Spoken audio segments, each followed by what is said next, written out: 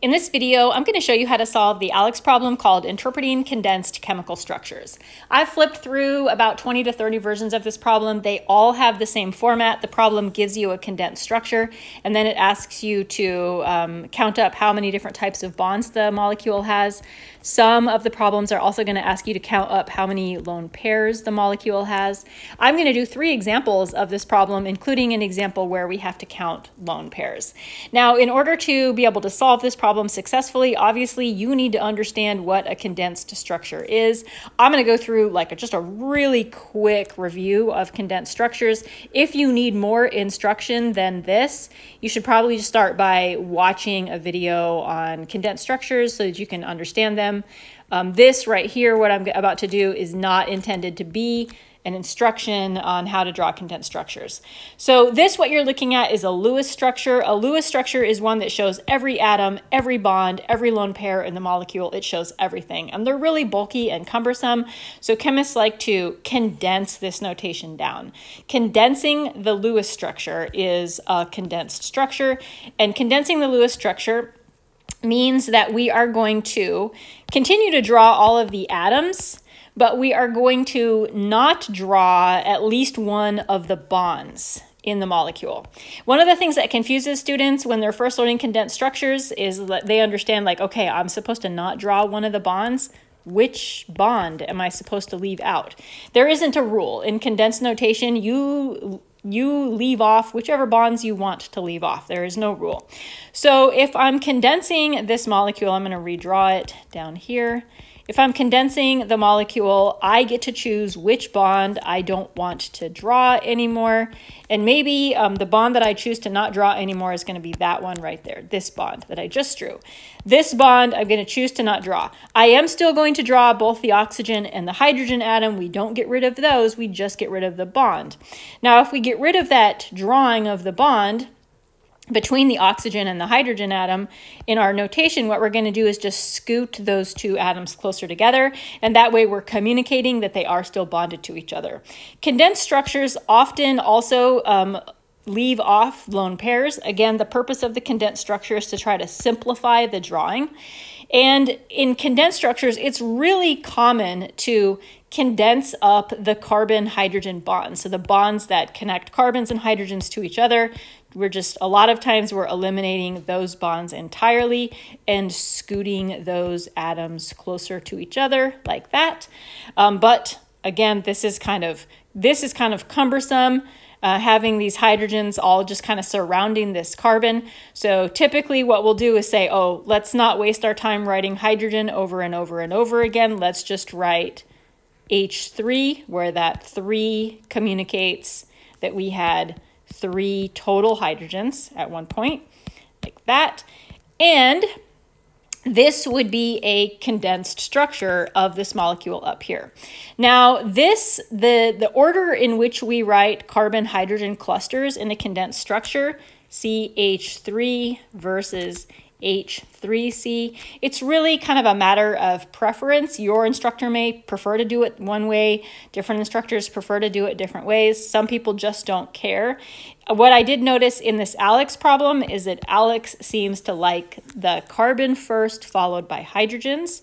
So in order to make ALEKS happy, we would just reverse the order of these. Just scoot that in like that. Look like that. And that would be a format for a condensed notation that would make ALEKS happy. But it really doesn't matter. Technically, it doesn't matter how you choose to write it. It's still communicating the same information. A carbon with 3 hydrogens attached, a carbon with 3 hydrogens attached. So again, this here is the condensed notation of that Lewis structure. Now, going back to the purpose of the problem, you're going to be given a condensed structure. You're going to see some bonds. There are going to be some bonds that are left off, but ultimately the problem is asking you to count up all of the bonds in the molecule, including the ones that are not being shown in the condensed structure. I think that it's going to be easiest for you to begin this problem by converting it from a condensed structure back to a Lewis structure. So that means we're just kind of starting here and moving in this direction. We're going to be expanding all of those condensed bonds.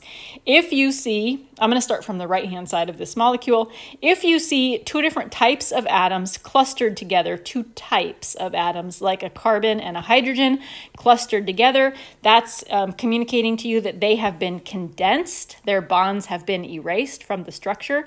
What we see here is a carbon that has 3 hydrogen atoms attached to it, and their bonds have been condensed.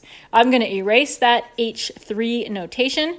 Instead, I'm going to draw those 3 hydrogens out, including their bonds, like that, so that I've just drawn it out. The CH3, again, means that there's 3 hydrogen atoms attached to that carbon. Working from right to left, here I see a CH2. This H2 means that there are 2 hydrogens attached to that carbon right there. And I'm going to do the same thing. I'm going to erase that H2 notation, and I'm just going to expand those hydrogen atoms out. And then for our last one, we have this CH3 notation. That H3 means 3 hydrogens were attached to that carbon. I'm going to erase the H3 notation, and I'm going to draw out those 3 carbon-hydrogen bonds. Now that I have the Lewis structure, it makes it really easy for us to answer these 3 questions about how many bonds we have. First, how many carbon-carbon single bonds are there? There's one right here, and there's another one right there, so that's a total of 2. How many carbon-hydrogen single bonds do we have? 1, 2, 3, 4, 5, 6, 7, 8 total. And last but not least, how many carbon-carbon double bonds are there? There's none. We do not have any carbon-carbon double bonds. Don't let that stress you out. Sometimes ALEKS is going to ask you about a bond that doesn't even exist in the molecule.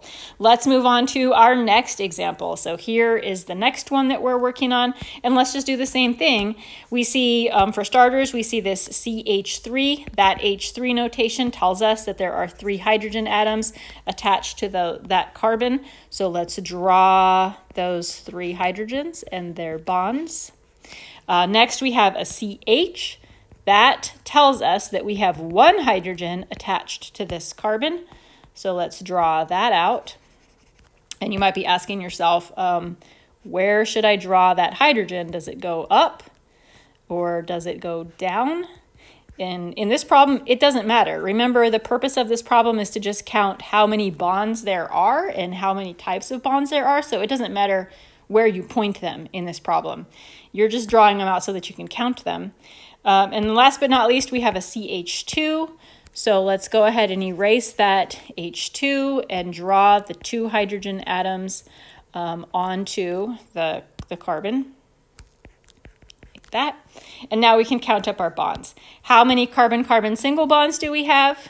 Just the 1.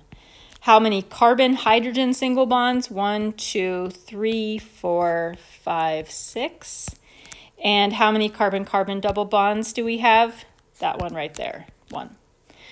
Now, last but not least, we have this molecule right here. Let's go through and expand it out. We have our CH3 cluster. Let's go ahead and expand the bonds to those 3 hydrogens. So it's going to look like this. And then we have a carbon.